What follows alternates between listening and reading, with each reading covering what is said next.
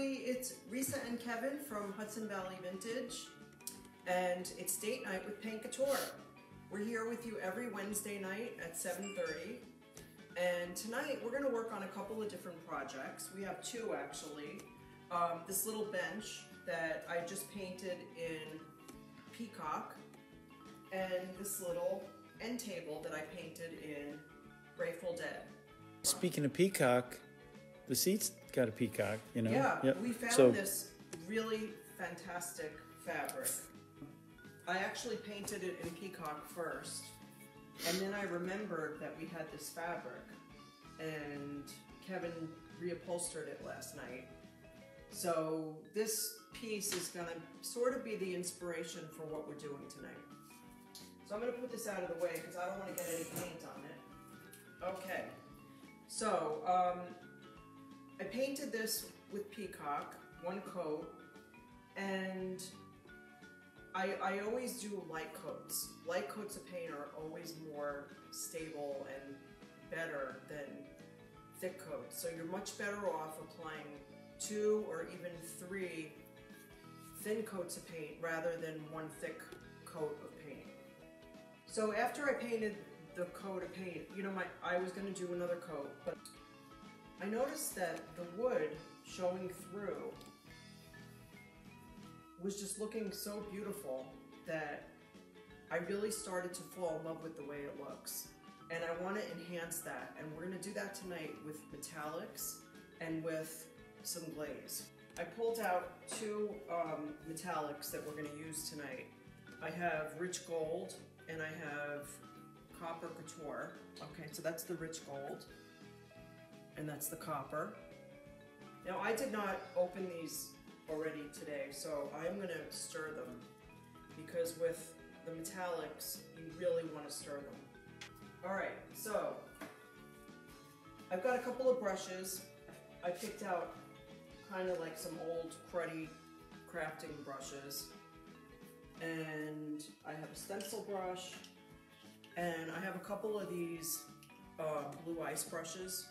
I picked these out because they're not cruddy, they're new, but they have a very stiff bristle, and I have a rag, and that's it. So what I'm going to do is I want to go over these areas over here where the wood is showing and just put a little bit of metallic, and I'm talking about very little. I'm just kind of bringing out what already is showing through. I'm using just about as much as I would use for a dry brush. Now I'm going to put a little copper. I barely have anything on my brush, and I'm still going to dab it off a little bit. And I'm going to put the copper where it looks a little reddish. And we are going to glaze this. It's not going to be as stark as that. Yeah. So I'm just going to go in here a little bit.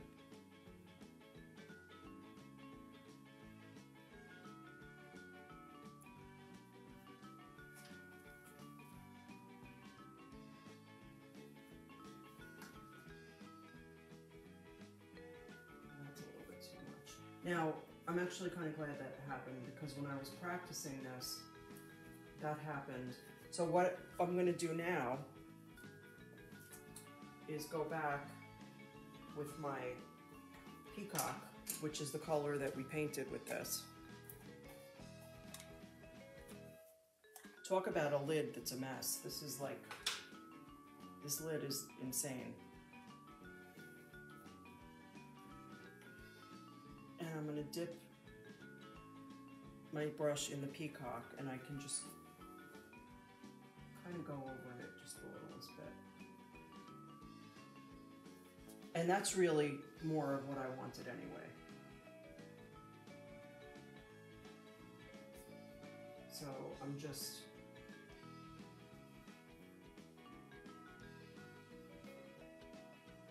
the tiniest bit. And again, just use your finger to rub over it if you feel like you did too much. Okay. Just gonna put this here. I'm actually ending up using just one brush. It seems it's a really raggedy brush and it seems to be working pretty well. So I'm just going to highlight some of this with my raggedy brush. And doing some dry brushing as well with it. And this is just meant to be a teeny bit. I mean, obviously you could do it as much as you know, as much or as little as you want, but for me, I'm just looking for highlights. Yeah, sort of random, just like the wood is showing through randomly, you know, after I painted it. Now, because this is an older piece, it's an antique, and because I'm getting sort of a rustic look, I don't want to just put a line of metallic like across here. That's not going to achieve what I'm trying to do. I think I have just about enough. What do you think? Yeah, I think so. Okay, so I'm going to actually let this complete, I mean, I'm sure that the metallics are dry, but I'm going to give them a couple of minutes just to completely dry. And I'm going to move over to this piece. So this piece I painted in Grateful Dead, which is from the CC Restyled Remix collection. And it's funny, this color is really funny because if you look at it on its own like it is right now, it looks purple. But if you put it next to another color in the line, it is clearly gray. But it's kind of, it's a really cool purple. It's almost like an eggplanty purple. So what I want to do right now is, so I painted, I did this stencil in Little Black Dress. That's a metallic color from Pink Couture. And I did the legs in French Gold. So the legs are a little bit bright for me. So I want to use black chiffon as a glaze on the legs. Normally I would just brush the glaze on and wipe it back, but I think that these are so bright that I want to sort of dab it on and dab it off. So that's what we're going to do. Okay, so I'm going to shake this up. And I'm going to use a stencil brush to apply it. And I'm not doing it to the main piece. I'm just going to do it over these gold legs. I just want it to be, no, I don't want to say dull. I just want to give it a little bit of an older look. Now there's two of these, but I'm just going to do one tonight. Okay. So I'm using just an old stencil brush. And I'm just going to start dabbing it on. Now normally I would brush it on with a regular brush. And you don't need to use a tremendous amount of this. It goes pretty far. Now you're going to wipe that back? I'm going to sort of dab it back. So I'm kind of just dabbing this on like I would a stencil when you can show the back of a piece. Well, and sometimes you can even Google the name, you know? Yeah. And you get some history of the company and all the rest of that.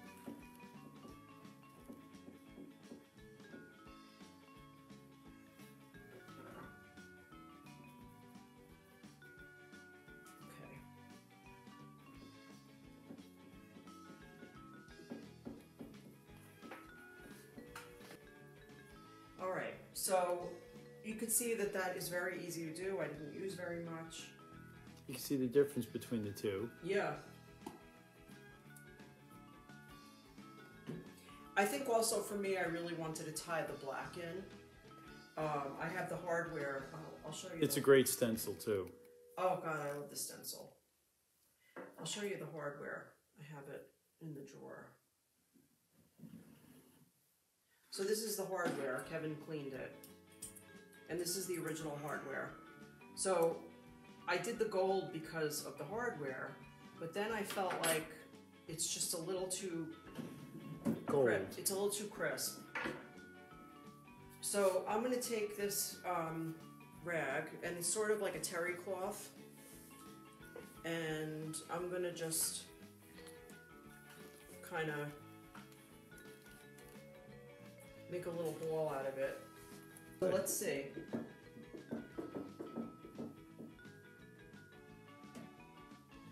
So I don't want to just wipe this off because I want to have sort of an antique look.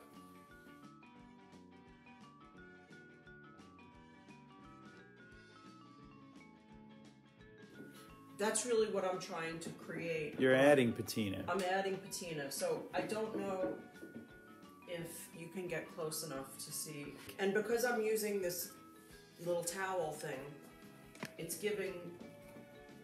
also creating a little bit of texture.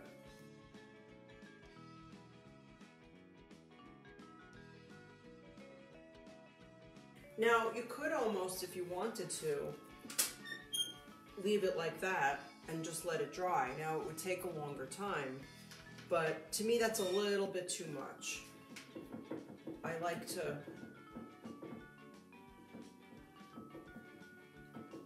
to get most of that off. But I do really like the pattern that the cloth is creating. Now this is a water-based glaze, so I can just throw this rag right in my I was gonna say dishwasher. That would be funny. You can do that, but I don't know how it's gonna work. Right into my washing machine, and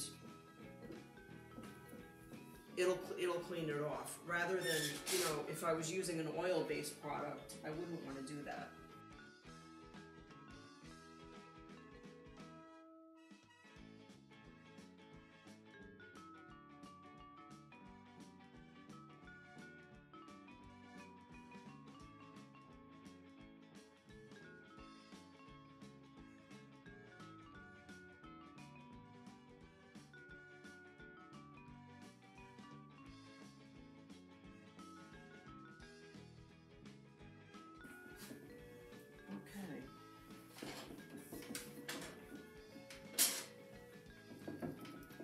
So that's pretty much it. It really, if you look at the, now. I got them both in there. Okay. So you can, yeah, it just knocks it down a little bit. Yep.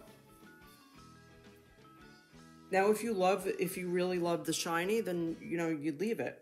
But I feel like because I have the black with the stencil and the fact that these are probably mid-century, I like the black. I think it ties it in a little bit.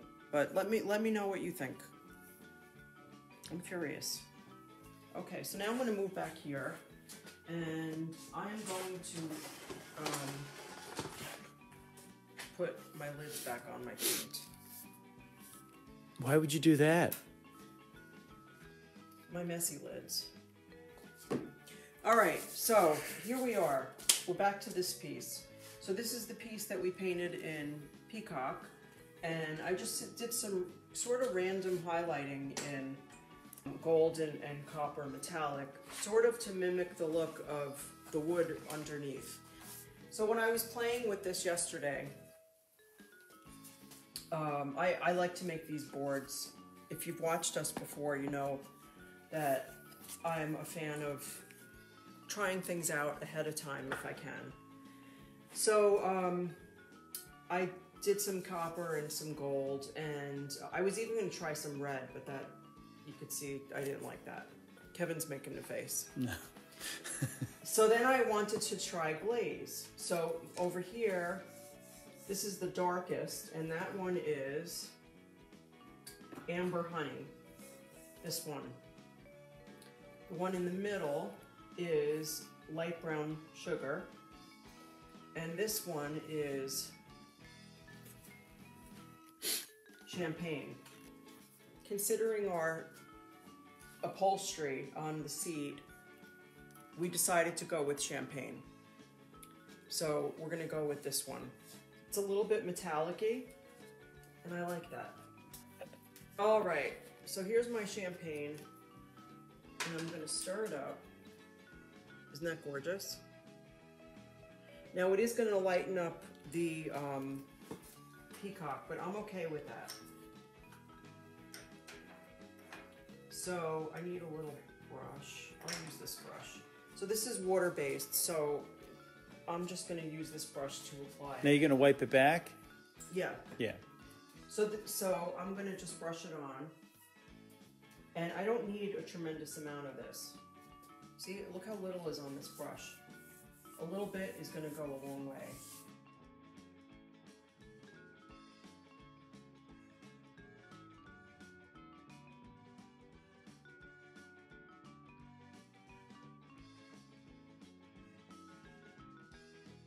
How long can you wait to wipe off the glaze before it's too late? Well, in a minute I'm gonna try the top and just see how we're doing.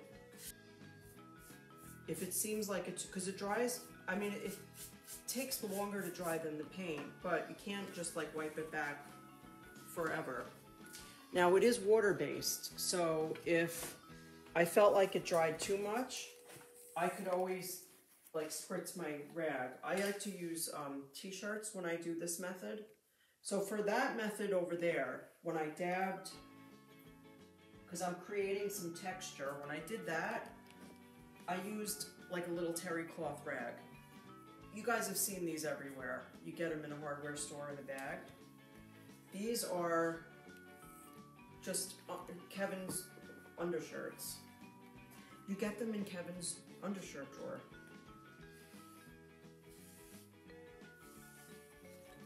So yeah, I don't want to wait too long. Now I can feel that, You're waiting too long. no, I didn't wait too long, Okay.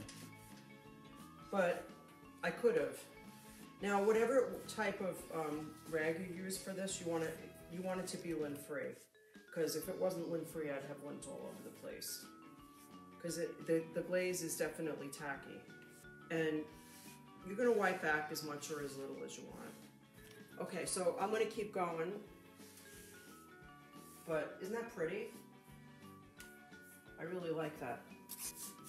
So if I was glazing a big piece of furniture, I would definitely work in sections.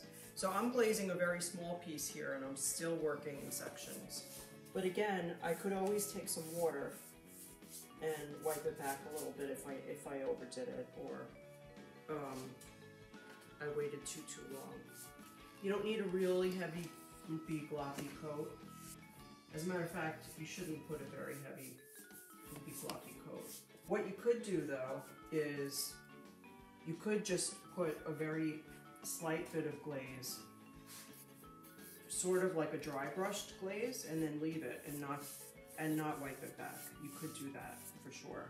Something else that you can do with glaze is use Paint Couture's clear glaze and mix your own glaze, which we've actually done before on a live, and that's really cool. And it's limitless what you can do with glaze. We've mixed glazes together.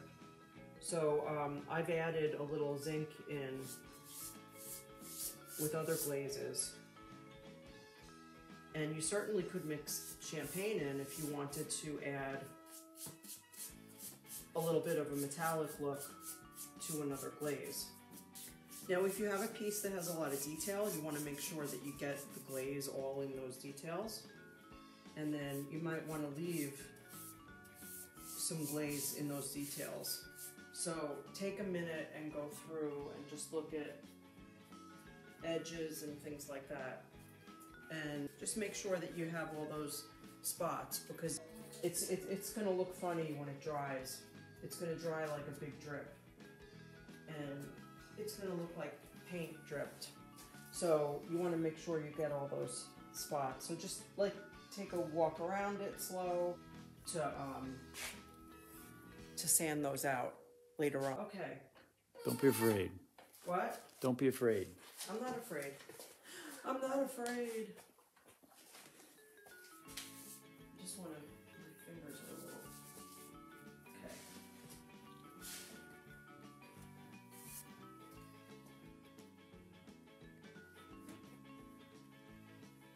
How does that look?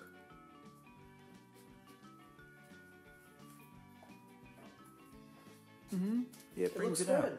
Mm-hmm. I think that the champagne glaze really made it go a little bit more with this. Mm-hmm.